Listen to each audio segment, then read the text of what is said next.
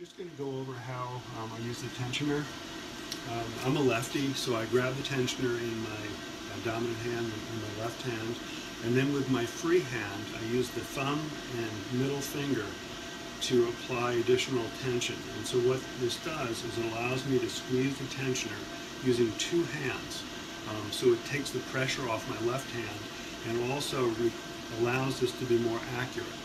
When we do the placing, I'm going to first grab the upper edge of the box, the area that I'm going to be harvesting from, pull it towards me, and then lay the tensioner down, and then put my three fingers from the free hand in it. Okay, so let's take a look. I have assistants stretch the scalp.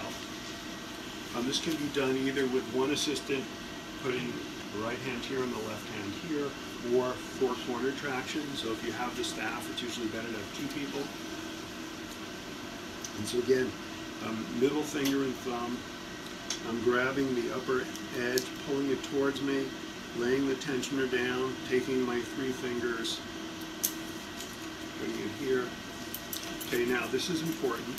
You want to make the straps as vertical as possible.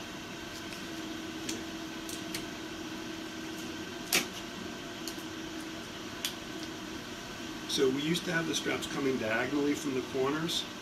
Now we use the lowermost notches almost all the time, and then have the upper part going vertically upward rather than out. You find that you get better tension and more stability that way. I use tumescence most of the time, not that much. In his case, his scalp is relatively tight, so we're not going to need that much. But I still do it, especially in the corners, to kind of even out the feel. And also in the center, because the center has actually the least tension because it's the furthest away from the needles. And we're ready to go.